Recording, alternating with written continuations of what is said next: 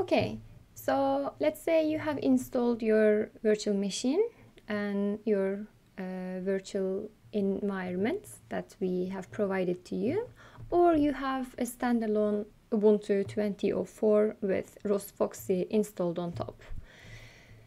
Again, if you have another version of ROS, the commands that I'm showing here will be working in any other ROS2 distributions, but if you have Foxy, it means that everything in here, all the packages are compatible with the one that you have. So why we are talking about ROS file system? Because ROS, as we discussed, is a meta operating system that is connected to the main operating system. In here we have Linux, Ubuntu 20.04.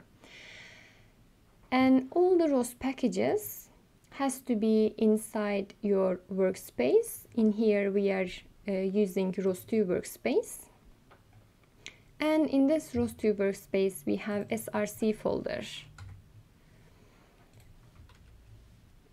The folders in here are most likely to be a ROS package, but to understand if a folder is a ROS package, you can just go inside the package and see if it has a setup.py and package.xml. This is only valid for Python packages. For C++ packages it is a little bit different scenario, but we are not interested in C++ packages yet. When we have a ROS2 workspace available for us, in the virtual machine you already have the workspace. If you don't have a workspace, then please click the link below how to make a workspace. Then you will have a ROS2 workspace and you can continue afterwards. When we have the workspace, we initially have only src folder. So let's start the tutorial by not having anything extra yet. So I will just delete those automatically generated folders first of all. At the beginning probably you have only src, but if you have more than that, there is not a big problem. So I will open the new terminal. It is giving me an error because I have deleted some files, but that is not a big crisis yet because I will generate them again. So in ROS we are not compiling a single code file that we write, but we are compiling the whole folder, which is the whole folder of our src or source folder. To do that, we need to change our directory to our ROS2 workspace. And we need to colon build inside the workspace.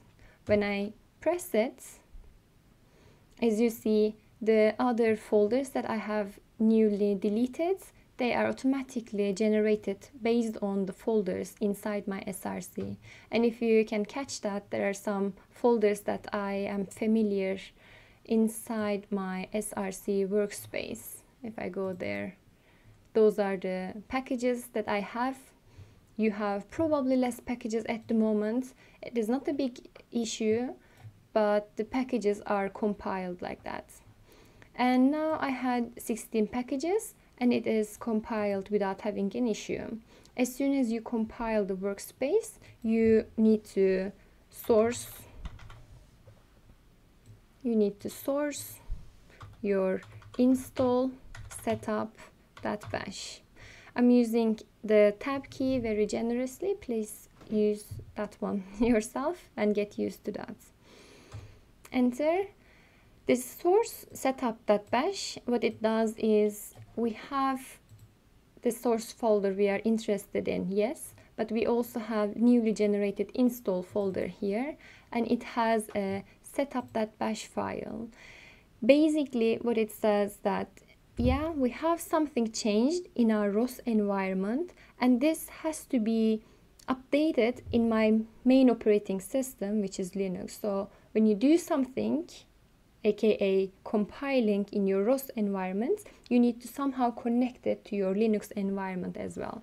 So this code says update the ROS on Linux as well. And if I go back,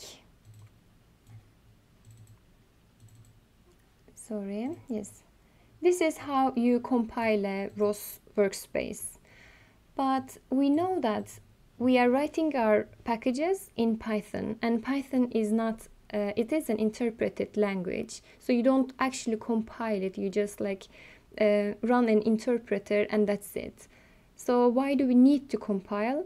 In fact, you don't need to compile if you do just changes in your publisher and subscriber. So instead of using colcon build, you can give a flag which is symlink install, and if you colcon build like this, then it is generating a symbolic link with your source file and install files or build files, let's say, and you don't need to compile every single time when you run or when you do a change in your Python files.